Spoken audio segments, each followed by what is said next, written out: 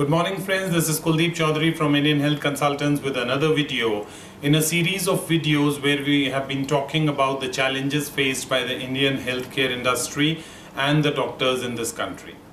This video is meant for the entire healthcare community, which includes the doctors, nurses, paramedics, because if there is a threat to the healthcare industry, then the careers of all these people would get affected. But before we start this video, we need to pay homage to Dr. Vandana Das, a young house surgeon in her early 20s who was brutally murdered by a patient whom she was treating. This Kerala story has stunned the entire medical fraternity. Whether this was a case of violence against doctors or was the handiwork of a lunatic or a drug addict in a moment of madness will only be known once the investigations are completed. We mourn the untimely demise of this young doctor and offer our condolences to her family. This doctor who died in the line of duty, may her soul rest in peace. In our past videos, we have talked about the challenges faced by the medical fraternity from the digital disruptors, from the government, from many other sources. Today, the topic of our video is the downward spiraling of the prices of healthcare services in the last 2 decades.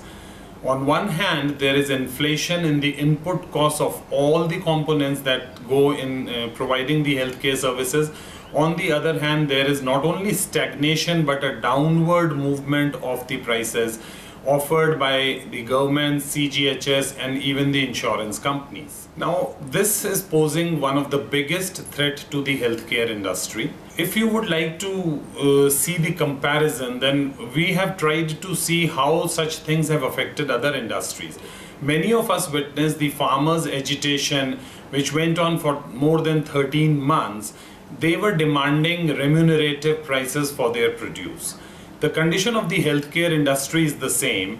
Today the situation is such that many of the sources of which provide patients to the hospitals are not only non-remunerative but are below the cost of providing those services. In India, most of the healthcare is owned by doctors who are extremely busy in providing treatment to their patients and are therefore not having the time at their disposal to look at these aspects, the threats which are coming towards their industry, which is going to affect their future. It is our endeavor to provide them complete information, and this is where Indian Health Consultants has launched this channel where we say we show the truth about the healthcare.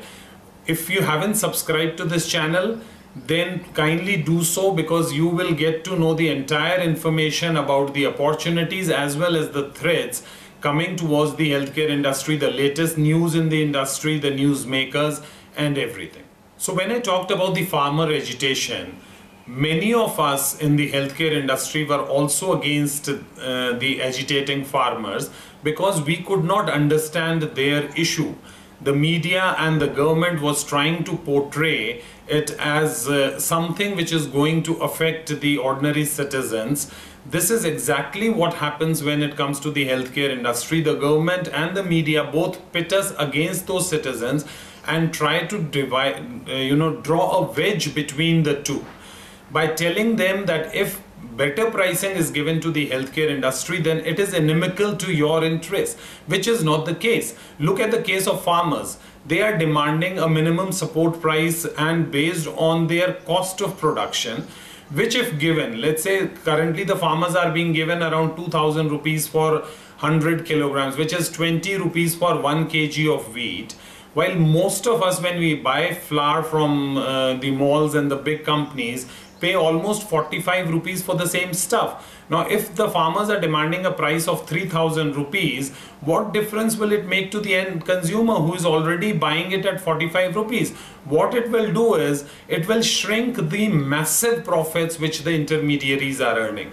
The same is the case of healthcare. In our case, the intermediaries are the big businesses, the big business owned insurance companies who are now looking at squeezing the market by bringing in a unified portal. And mark my words, within 6 months to a year's time, all the 35 insurance companies are planning to join hands and bring down the prices which they are currently given to various hospitals to the levels of Ayushman or the CGHS rates.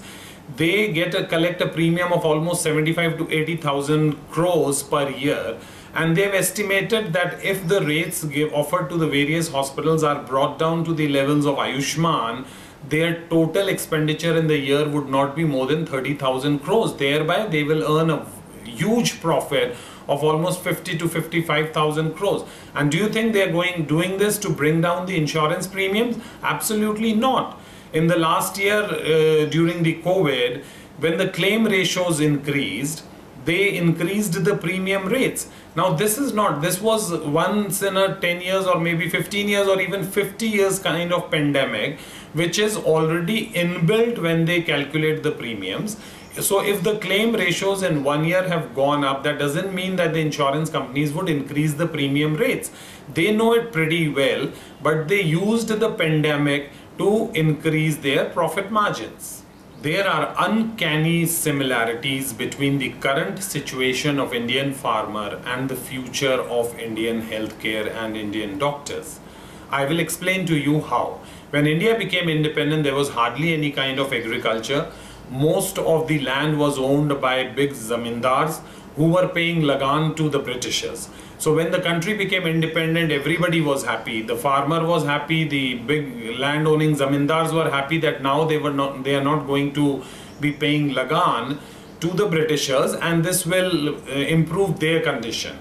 Now then Mrs. Indira Gandhi brought about a revolutionary change where Land Ceiling Act was introduced, and the farmers who were earlier working on those fields became owners of the lands.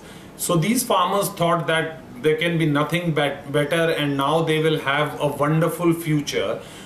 So they started working like donkeys, working 10 to 12 hours, and they could foresee that now they will have a better future. Then came the Green Revolution, irrigation facilities improved, markets were brought closer to the farmlands where the farmers can sell their produce. And this started showing wonderful results. The farmers' income started rising, and they started sending their children to English medium schools. Some of the bigger farmers and well-off farmers in lands of Punjab and northern Rajasthan, they started sending their children even to the boarding schools in the hill stations. Now this was something which was short-lived. The big business was keeping an eye on the entire scenario. They wanted the entire field to be plowed by these hard-working people, which took almost 30 years, and we came towards the first decade of the 21st century, and that's when the big business started moving in. So they started buying the produce of the farmers, and then came the infamous land reforms bills, or the farmer bill as we know them, which was an attempt by the big business to usurp the land of the farmers. Now the farmers had been fighting not on such a large scale to get better pricing for their produce, but not in such a big manner. But when this last push came, they all united. Now these were very, very small farmers, but they all united because now this was a threat to their existence. And they blocked the routes to Delhi and brought the government down on its knees. And the farmers celebrated, thinking that they won the big battle. They might have won this battle, but the war is still on. And there's very little chance that the farmers can win this war, because the war is between the big business, which not only controls the government, but also the media. They can create the narrative, and it would be really, really, a Herculean task for the farmers to win this war. Now, this is where the situation of the doctors is absolutely the same. When the country became independent, there was very little healthcare in the country. Most of the good doctors used to be Britishers, so they all went back to England. Now, most of the doctors in India were the traditional Ayurvedic or the traditional Indian system of medicine. India didn't have many allopathic doctors at that point of time. So the government encouraged people to get enrolled in the medical colleges which were run by the government. Most bright people in the society, they got admitted to these medical colleges. By 1960s or 65, many brilliant doctors started coming out, and they were started to work in either in the government hospitals or started to create their own individual practice. The government was very accommodative, like it always is, because they wanted the industry to expand before they let the big industry or the big business move in. So there were no rules and regulations. You could open up a clinic either from your home and even open up a nursing home without any problems, because they were letting you grow so that one day they can, once you have established the whole thing, then they will usurp your business. Now, how do they do it? More than 90% of Indian healthcare is still in the nursing home category or a single hospital category. It could be a 50-bedded hospital or a 300-bedded hospital, but most of the doctors have one hospital only. Then in the earlier part of the 21st century, the corporates started moving in on a very small scale. So we had Apollo Hospital, Fortis Hospital, Max Hospital. So all these hospitals started coming up. In the initial years, most of these hospitals were started by the doctors, but slowly the big business started investing in these ventures. And today the stage has come where almost 20% of the top end of the healthcare is now in the hands of the big business. So Fortis Hospital is gone, Columbia Asia Hospital is gone, Care Hospital is gone, Manipal Hospital is gone, Max Hospital is gone. All these hospitals are now in the hands of the big business. So now there are two categories of healthcare in India. One which is owned by the big business and another which is owned by a single doctor or a group of doctors. Now government played its part because we may call it a democracy, and Abraham Lincoln might have said something about democracy, but here when it comes to healthcare, or when it comes to any industry, in whether it's a developing country or a developed country, today the definition of democracy is the government is by the people, of the people, but for the big business.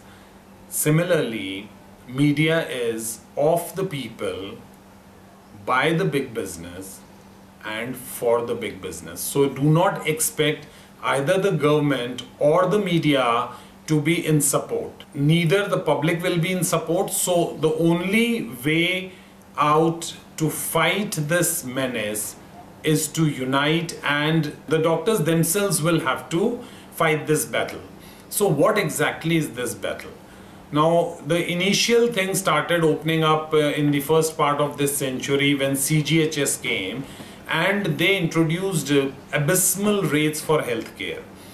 Now, there were some consternations amongst the doctors, and some people were cribbing about the low rates, but ultimately most of the big hospitals, medium hospitals, smaller hospitals, they were in the queue to get empaneled with CGHS, ECHS, and then ESI, and slowly all the public sector undertakings also moved to those rates. Then they introduced a thing called NABH, and they further introduced, dropped down the rates by 10% for hospitals were non-NABH. So there has been a continuous down spiraling of the prices. Then came Ayushman Yojana, which claims to cover 50 crore Indian people, and the rates were further dropped. Now the final bombshell is going to come in 6 months' time to a year's time, when a unified portal is going to be introduced by the insurance companies, and then all the insured patients will also be treated on the Ayushman rates, thereby making huge profits for the insurance companies. So how does the similarity between the condition of the farmers and the future of the doctors unfold?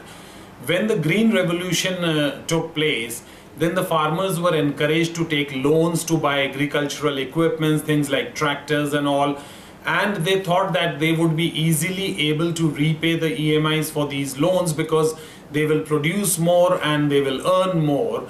But the government, they didn't know that the government is going to control the sale price of their produce. So the government introduced minimum support price, which actually was a way of keeping the prices of their services under control. And the government had all the tools in its hands. So when there was a drop in produce due to any weather conditions or lack of rainfall or poor monsoon, then the government would import the products from other countries, thereby making sure that the farmers do not earn a decent profit. And when there was a bumper crop, then the government blocked the exports. So farmers would still not get their price. So this is how, by controlling the sale price of the services and on the other hand making sure that the input costs keep rising. Now CGHS prices are stagnant for the last 20 years. Ayushman prices have even gone below the CGHS prices. But imagine in 20 years, the wages of most of the healthcare workers would have more than trebled. GST has been introduced, everything, inflation is at almost 8 to 9%. So everything has become more expensive. So your input cost goes on increasing year after year, but the final price on which you can sell your services to the consumers is being capped. Now, once this is achieved, you were also encouraged to take loans, bring in the latest technology, and now when you are in that trap where most of the hospitals would have some or the other kind of loan over their heads, now the whole idea is to make the entire healthcare unproductive, non-remunerative. Now, how does this help the big business? So what these insurance companies would be doing is, they will have separate rates for these bigger hospitals which are owned by big businesses from other countries, and they will have pathetic rates for the single hospital. It may be a 500-bedded hospital situated in Varanasi or Patna or whichever place, so that the medium and the small size hospitals become unproductive and their valuations fall. Once that is done, then these big vultures will swoop in and buy out all your assets. Whether you have an owned nursing home or it is a leased building or whatever, but they will be willing to buy out at a reduced price and thereby capture 100% of the healthcare market. Once that is achieved, and you would see the CGHS prices and Ayushman prices and everything would be quadrupled, because now the profits will be moving in the hands of the big business, and most of the governments, I would say every government on this earth, is controlled by these big businesses. There is one thing which is not similar between the farmers and the doctors. When all these machinations were happening, when the prices were being curbed and everything was happening, the farmers could not understand the shenanigans of these big businesses because they were mostly illiterate. Doctors are the brightest segment of our society, but they have not been able to see this looming threat, not because they are illiterate, but because they are overworked. Once they are finished with the patients for the day, there is no day left. So there is no time for them to think, and this is where we are bringing about these videos to make the entire healthcare fraternity aware about these threats, which are threats to their existence. Initially, the big business were moving very stealthily and slowly, but post-COVID, they have increased their pace. So you saw Fortis Hospital acquiring Escorts Group and then acquiring a hospital over a period of almost 10 years. But now the entire Fortis Group with its 42 hospitals has been gobbled up by IHH from Malaysia. Then you saw the case of Manipal Hospital buying out Amri Group of Hospitals and Columbia Asia Group of Hospitals, and now Tenemesk of Singapore has bought the entire Manipal Group of Hospitals, thereby cornering a huge amount of beds and revenues in terms of. Similarly, Max Healthcare was acquired also by venture capitalists, and now you have almost all the top players gone, with Apollo and Medanta also in the line. So once this is achieved, the entire top healthcare in the metro towns will be in the hands of big businesses, and then they will start moving into tier 2 and tier 3 cities. This won't take them very long, maybe maximum 2 years, 3 years down the line, and they would be sweeping all over the country. So once the profitability of the medium-sized hospitals or single doctor-owned hospitals will nosedive, what will happen to the doctors working in those hospitals?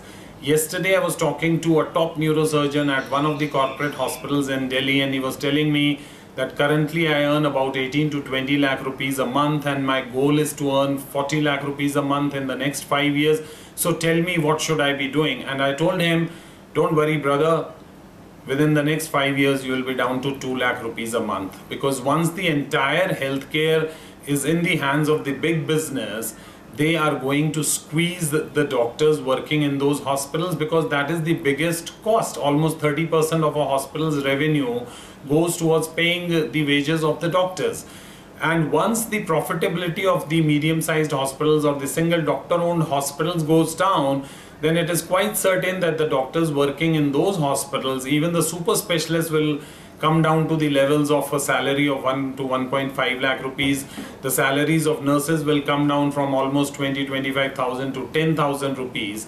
And an MBBS doctor would not be getting even 10,000, 15,000 or maybe 20,000 rupees, because if there is no money to be earned in the business, then how can the people working in that particular industry be paid? Now the title of the video says that even your future is at threat, but you will still not have a begging bowl, because just like the government is feeding 80 crore people through its food grain per month, free food grain, so they will include the healthcare workers, including the doctors, in that category, and you will also be entitled for that free food grain.